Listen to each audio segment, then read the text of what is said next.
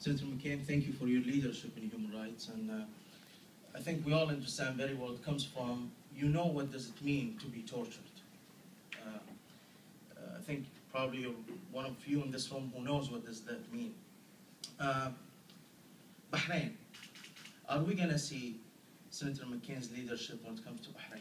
I think as an ally, we have given them a lot of pass. As we meeting today, torture is still happening in Bahrain. And I think this administration need a push from a leadership in human rights in the Senate. And I think we all know when you spoke in Libya what happened, and you're still pushing this administration on Syria. As a Bahraini American, my question is, are we going to see your leadership when it comes to human rights violations in Bahrain? Thank you. Well, thank you for the question. As a matter of fact, this weekend I'm going to Bahrain, where I intend to raise these issues with the leadership. I guess I'm not supposed to say it, my travel plans, but if I'm assassinated, it's your fault. And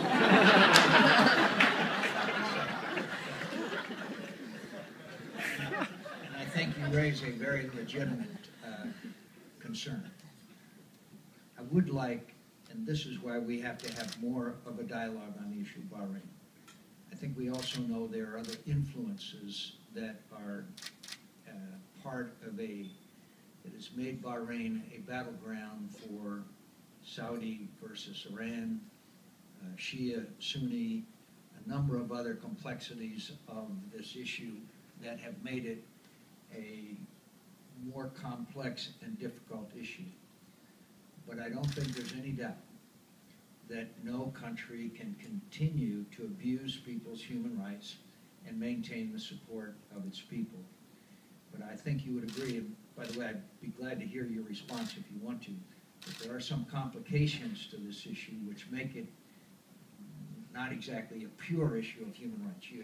Go ahead, because you are. I think you're related to Iran. There was a report commissioned almost a year ago, and we're living the anniversary of that report called the BICI Commission, or the BICI report. In that report that was commissioned by the king himself and his government, the investigators clearly said that the uprising or the Arab Spring in Bahrain is basically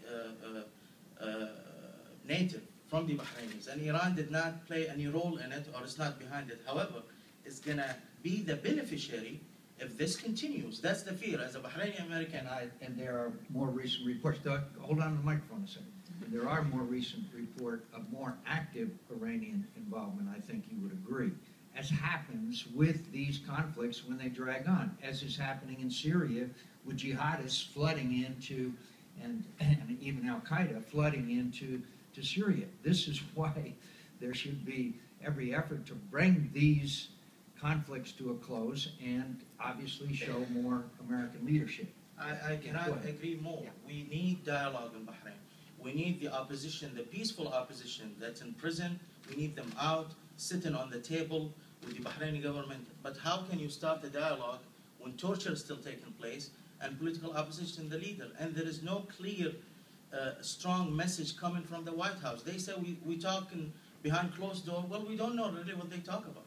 I guess not working for a year, so we need a change in policy in Bahrain. I'm sorry, my friends, to have this issue kind of dominate our conversation, but I think it is a classic example of the challenges that we face in our pursuit of human rights, and that at the end of the day, we better stand up for what we believe in. Thank you.